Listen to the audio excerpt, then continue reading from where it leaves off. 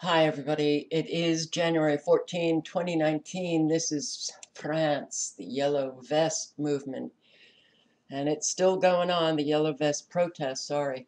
It's still going on. Macron has uh, drafted a letter for the Yellow Vest protesters. Take your anger and direct it towards solutions. What is the solution with government? What's the solution with government? Destroying government. Many people say, oh, but they're destroying, businesses and they're destroying this and destroying that. Well, it started out peaceful. Was it infiltrated, for this violence? Are more and more French coming out angry as all hell because their government has destroyed their lives? Yeah. Yeah. And you know what? When you vote and you sit back and you hope that your government officials are going to listen to you, and they don't, and they don't, and they don't, over and over and over again, this is what you get. So, Macron, please start listening to the people. Maybe that will stop the protests. Unfortunately, Luke, we are change. I think. Oh my goodness. He's in France, explosions. I think it was a bakery. I think one person died. That's the last I heard. I will link below to everything. But the Brits are now on the street. Fight back! Fight back! Fight back! Fight back! Fight back! Fight back! Fight back!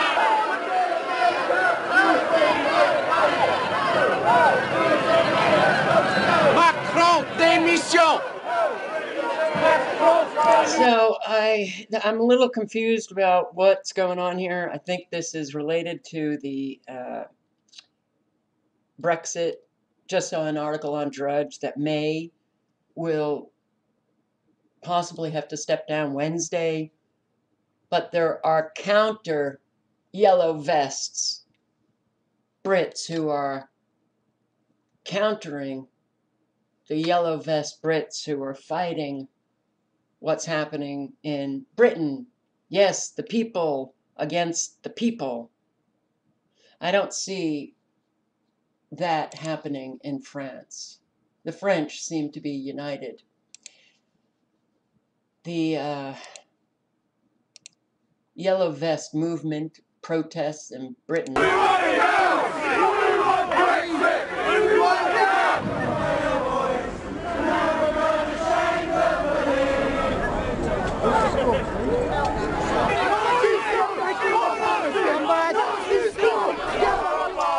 Police against the people. The police, yes, they protect the elite.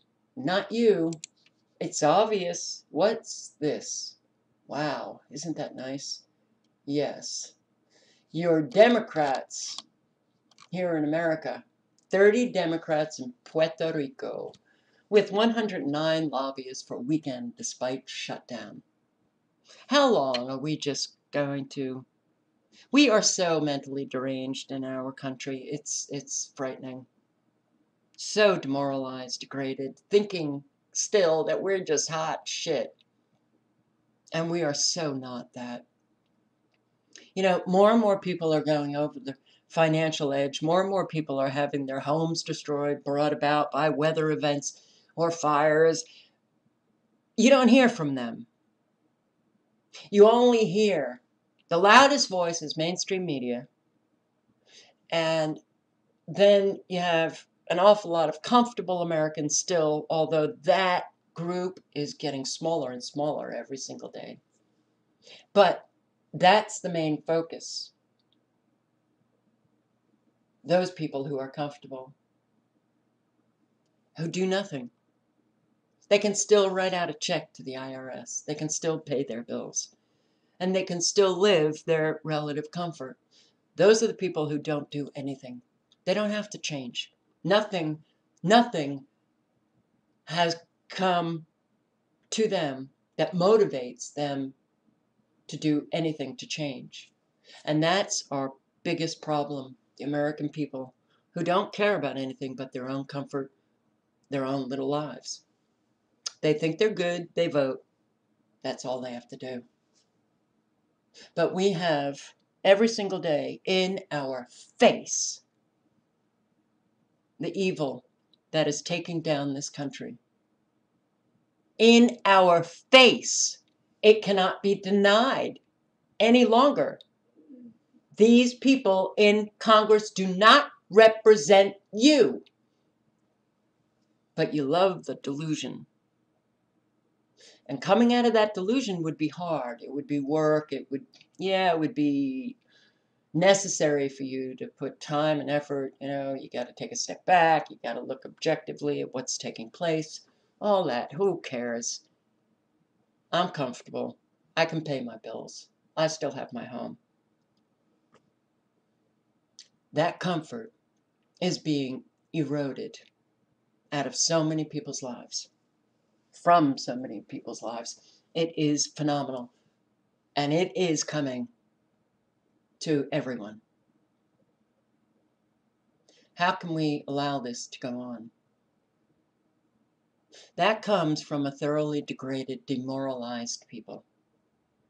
Oh yeah, they think they're fabulous. But look at how they live. Nothing fabulous about it. 30 Democratic lawyers left the government shutdown behind Friday on a chartered flight to Puerto Rico for a winter retreat with 109 lobbyists and corporate executives, during which they plan to see the hit Broadway show Hamilton and attend 3 parties, including one with the show's cast, members, and their families included. They are warm, enjoying their vacation in Puerto Rico. This was the PAC's memo to all that joined this retreat. We are excited for you to join us for CHC Bold PAC's 2019 winter retreat in San Juan, Puerto Rico. Each year, this retreat serves as a way for our CHC Bold PAC members and friends in the DC community to come together to escape the cold and discuss our shared priorities for a stronger and more prosperous country?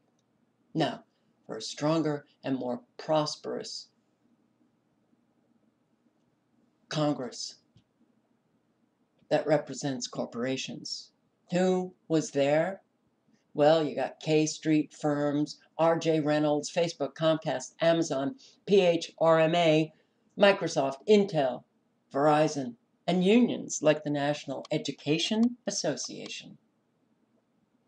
Seaside resorts, yes, for our representatives, while their slaves, their government slaves, are going without paychecks. Saw on Drudge an article that said that some of them are having to go to payday loan places, which will only put them in greater financial debt because of the interest of those payday loan. The loan companies, the interests are so high. But these guys yeah, they are really having a good time on your dime. You pay their salary. They have fabulous benefits. And then they also get to live a luxurious life that only increases as they stay in Congress because those lobbyists are giving them money. We know how corrupt our government is, and we sit back and do nothing. Nothing. It's so sad to see what this country has become. Californians Newsom, $260 million to extend Medicaid to more illegal immigrants. Doesn't matter. Brown, Newsom, your government in California destroying you. Now, California, wow, no other state has more activists trying their hardest to fight what is happening in California. But you've got too many Californians who sit back, do nothing because they don't care. they still can afford to pay the taxes, to pay the higher utility bills. Those are the enemy that we face every single day. Those people that do nothing. Oh, they might bitch and complain about their government, but they write out their checks. As their taxes increase, as more and more gets taxed in California. A subscriber sent me an article about how water is going to be taxed in California. Who pays for this? Who pays for these increases, Medicaid for more illegal immigrants? When Newsom, when he was sworn in last Monday, and he said, sanctuary to all. Yeah, California. Sanctuary to all. Who pays for those all? You guys. Does Newsom? No. Newsom lives fabulously while you get screwed. How long are we going to do this here? Does it encourage more illegal immigration? Absolutely. Look, he's also proposing a fine on the uninsured in California. So that fine that was lifted from Obamacare, states are now passing legislation to enact a fine on those uninsured. What the federal government does that might help you, states come and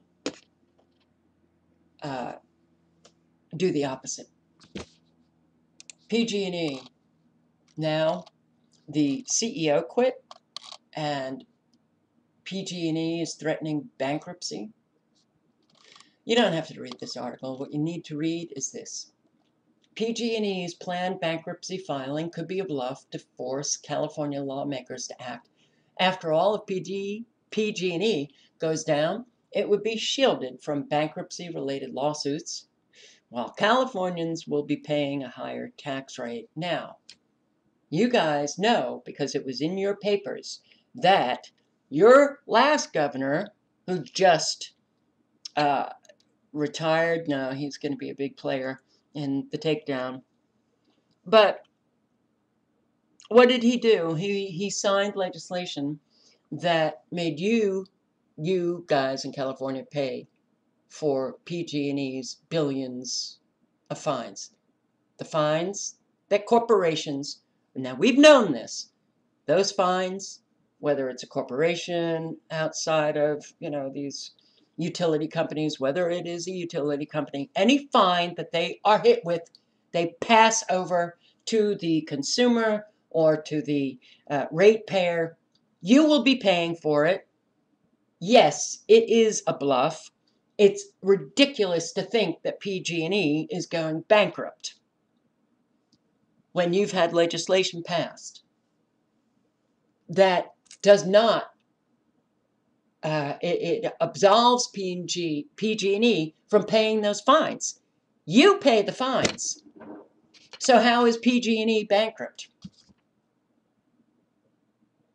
This is yet another ruse to get Newsom to sign legislation so that you will be paying the fine for the latest fires.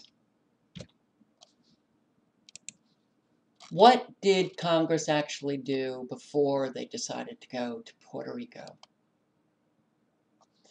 Well, the Senate, the first bill that comes out of the Senate, is an anti-BDS bill. Really, that was their first priority?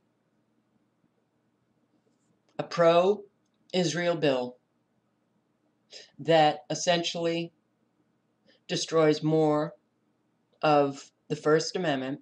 So the Senate said to you, once again, we're going with Israel, and fuck you, Americans. We don't care about your Constitution. So this anti-BDS bill is, well, It would give the states the legal blessing to punish companies that choose not to do business with Israel or Israeli-owned enterprises. 26 states have laws, or their governors have signed executive orders to punish contractors for boycotting Israel. Now, what are those states? Kentucky. Kentucky is the latest one. United with Israel is Kentucky. Really? Kentucky? So, it's such a joke. This country is such a joke. Executive order to, or was it legislation? Doesn't matter. Your governors who are signing executive orders, they are the king of your state decreeing these rules, regulations, laws. So any contractor that even voices their wanting to boycott Israel will no longer be on the list of contractors on the state government lists. You will be out of work. But it doesn't just stop with government contractors, but it goes into academia, into the cultural sphere. But what are the states? Montana, Arizona, Colorado, Florida, Georgia, Illinois, Ohio, Indiana, Iowa, South Carolina, Pennsylvania, New Jersey, Rhode Island, Michigan, Texas, Nevada, Kansas, Louisiana, and Wisconsin. All of these states, you stand with Israel. Wow.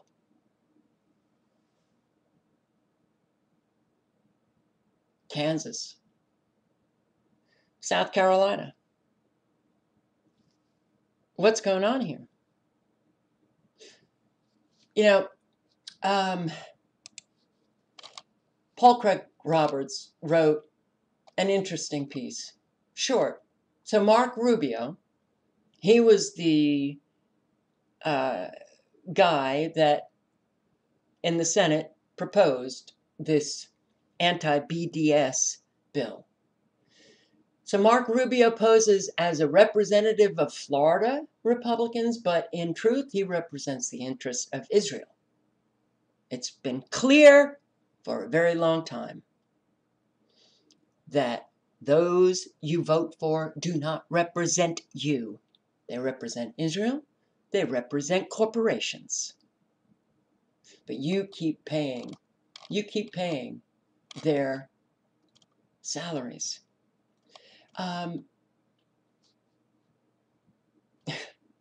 He is sponsor of legislation that punishes Americans who boycott Israel as their way of protesting Israel's genocide of the Palestinian people. So, your representatives in Congress passed these pro-Israeli laws that punish you, benefit Israel.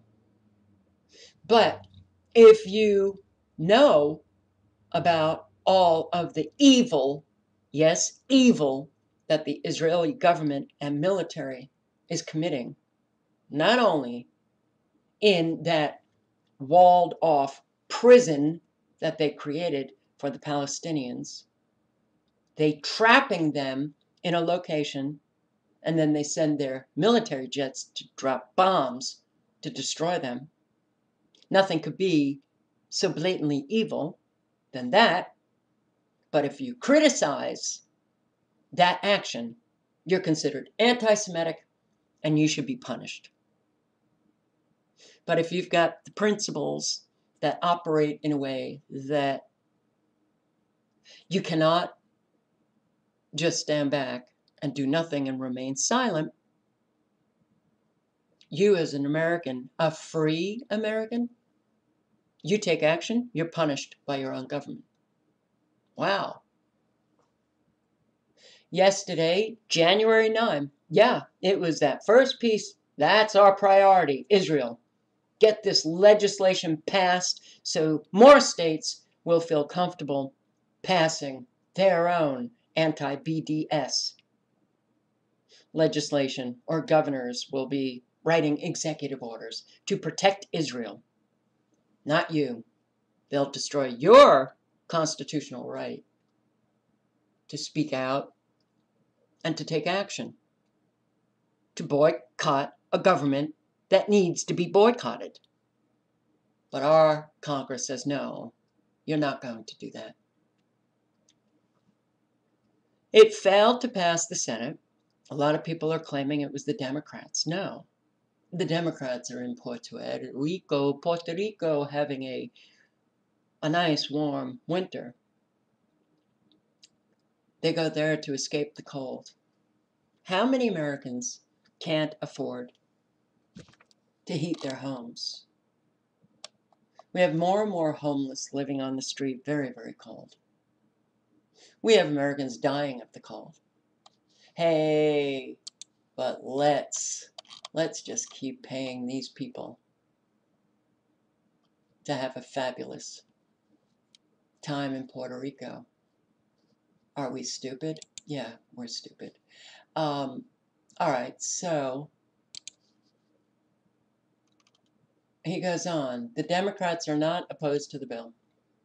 The senators of both parties are too well paid in campaign contributions by the Israeli lobby to vote against anything that Israel wants. Every 18 months, and listen to this, every 18 months, the U.S. government hands over to Israel enough money to build Trump's wall. Why don't we just skip 1 year of handing over those billions to Israel to build the wall? Oh no, we got to get you to pay for it. We got to put up GoFundMe pages to get Americans to donate to go build that wall. What's happening with the millions and millions and millions that GoFundMe page got? Is he going to walk and hand it over to Trump? There are so many ways. Foreign aid. We could slice off a percentage of the foreign aid that we give to every country and build that wall. You don't even have to deprive Israel of their billions. Just a small percentage. But no, because I guess Americans actually do believe that there's no money to build the wall, so they have to donate to build it themselves. Oh, Jesus, we're such a mess. We are such a mess, and unless we do the work necessary to rise above and get a little bit more intelligent, and a little bit more smarter, and a little bit more active, we can kiss this country goodbye. You can kiss today your life goodbye, even though you're still living it. You can kiss it goodbye because it's going to be a goodbye soon enough. So yeah, we give Israel billions of dollars. They build their wall to keep the Palestinians locked in. Oh, could that wall that could be built on the southern border to keep us locked in? Could be. You know, I don't get. Now the House has a bill that they passed. Wow, 411 of them voted on a bill that would force President Trump to nominate an anti-Semitism envoy. That seat has been vacant. So the position that has been vacant since he took office, well, they raised the position to the rank of ambassador, which means that Trump has to nominate somebody within 90 days. The special envoy, what do they do? Serve as the primary advisor to and coordinate efforts across the U.S. government relating to monitoring and combating anti-Semitism and anti-Semitic incitement in foreign countries, working for Israel. Special Envoy to Monitor and Combat Anti-Semitism Act was sponsored by a Republican, New Jersey, Christopher Smith. Christopher Smith, the largest campaign donation he got was from NORPAC, a pro-Israel political action committee. Sorry, this stuff has been going on so long. They don't give a shit how much you know anymore, because they know you're not going to take any action to stop them from screwing you. These guys must be laughing together, Republicans, Democrats, no different, laughing at everybody who is still caught up in this delusion that we actually have a government. You know, I read this piece, and it was Catherine Austin Fitts, who has been out, talking, hey, we have a very, very corrupt government, and there's 2 books, the money, the black market, the lack of transparency. It can't be denied anymore. It can't be denied. When things become so unbelievably obvious that you're stuck with either really cementing yourself in a delusion and knocking out every bit of information that threatens the comfort of that delusion, or you've got to admit that you don't care. You're just going to let this country get darker and darker and more people taken out. Well, what does she say here? We know that she has been, ringing the bell. 21 trillion in missing money. Department of Defense and HUD. 21 million. Federal government is not talking or answering questions, even though the DoD, Department of Defense, recently failed its first ever audit. They don't care. And, well, what's going to be happening? It's just an open running bailout to anyone they want to bail out. Under this structure, you can transfer assets out of the federal government, and this is the latest coup. She talks about how we had a financial coup. Now they're making it legal. It's a legal coup to consolidate the financial coup. They passed legislation to protect themselves, and they passed legislation to screw you, to make your life harder. This has been going on for decades. Don't ask me what the solution is. I've already said you've got to get active in your communities. You've got to organize. You have to find out what's happening in your own community with your town council, and then you've got to somehow change your psyche to realize that these people don't give a shit about your constitutional rights. Stop caring about the legal structure of our country, because it's gone. It's destroyed. Get rid of these corrupt government officials immediately. I don't care if you don't have on the books a recall of governors like in California. You have to demand these people step down. Yeah, it's called a fight. It's called war. And that means that you take any means necessary to protect yourself. Sitting back, not doing anything, waiting for Jesus to come and, make everything good again, or the Savior in the White House with the white hat. It doesn't work that way. And no one is going to save you but you. All right, so you can read about the legal coup that is going to protect the financial coup, but what does Catherine Austin say? We cannot sit around and passively depend on a guy we elected president. The president cannot fix this. We need to fix this. This is Main Street versus Wall Street. This is honest books versus dirty books. If you want the United States in 10 years to resemble anything like it was 20 years ago, you are going to have to do it. You are going to have to do it. And there is no one else who can do it. You have to first get the intelligence to know what's going on. You got to take action. Now, if we were united, we could organize a no work week. No more work. No more buying week. You stop purchasing things. You stop working. No more paying taxes. Done. And then you start demanding that your representatives who represent corporations step down, get them out. You know, we're done, okay? Because Americans will never change. They just won't change. More and more will be destroyed.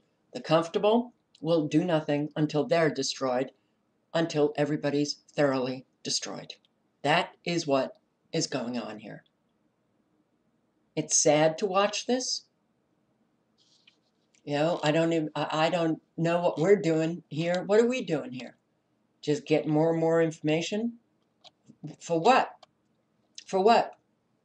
You know, 7 years ago, I really did believe that, wow, okay, there are people here and they're working together. We could get something going. Nothing happened. The breakdown in this community has been extraordinary. No, I don't trust anybody. A few left that I still trust. But in terms of trusting them to get their subscribers motivated to take action, I don't. So, you know, every single day, I face Americans who do not give a shit about anything but their own life, their own comfort. So that destroys us all.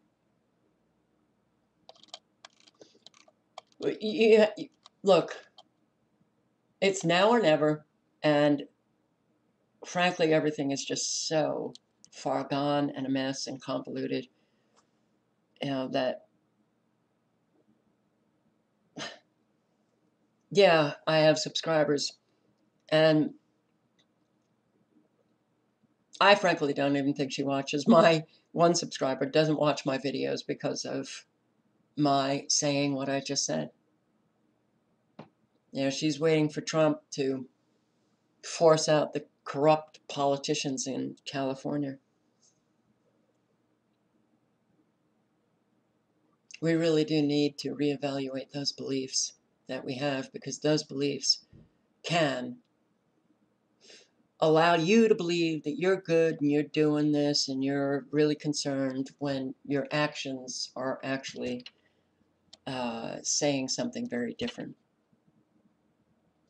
I'll link below to everything. It's really sad. It's very hard to watch this go on every single day.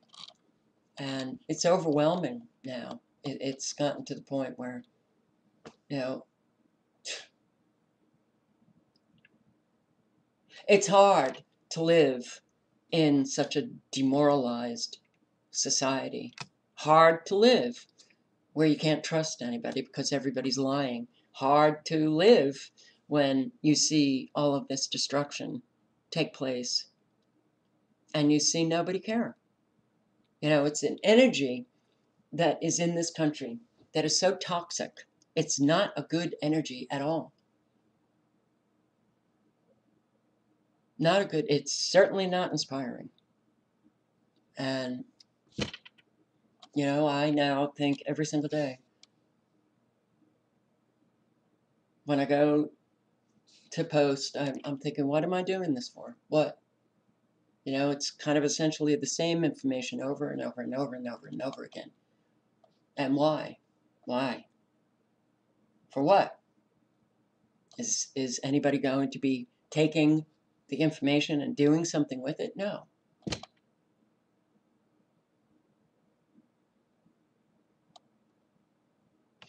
The problem, you know, with people who are demanding solutions, first of all, you're an adult.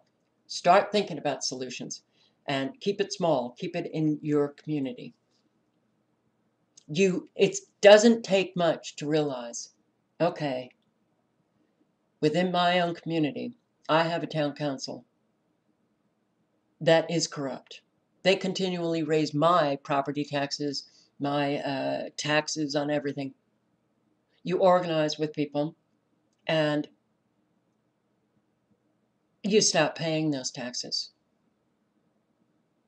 You know, that's one solution. It doesn't take much to realize that that is a solution, but I don't think people can think about solutions because those solutions that they think about would require them to change,